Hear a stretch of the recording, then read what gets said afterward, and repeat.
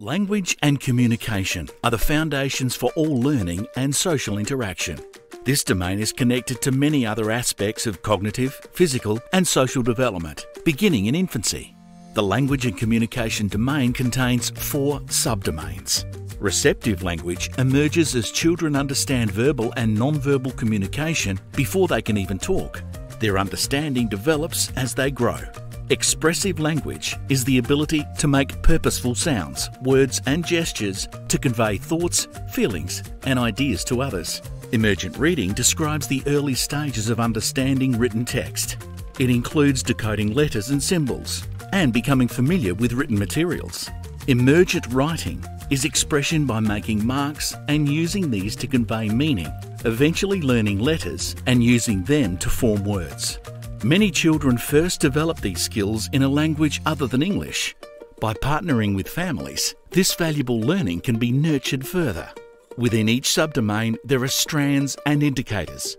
Strands describe the capabilities that change as children learn and develop, and indicators describe the progress you may observe. Educators and teachers can use the learning trajectories to inform their practice. Let's look at how the learning trajectory for language and communication can be used alongside the Early Years Learning Framework Version 2 planning cycle.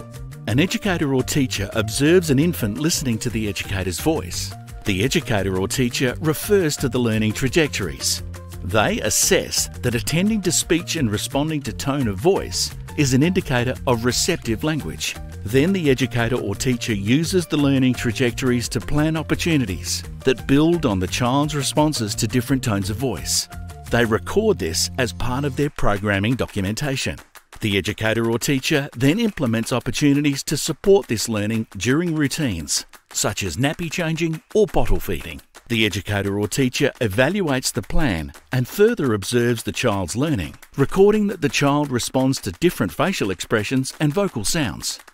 A child's development is influenced by their community, culture, and everyday experiences. The learning trajectories are not designed to be used as a checklist, as each child's development is unique. Rather, they serve as a guide to identifying and extending on children's abilities, knowledge, and understandings. Learn more about the early childhood learning trajectories and how you can use them to strengthen your practice with children and families. Visit the Australian Education Research Organisation's website at edresearch.edu.au.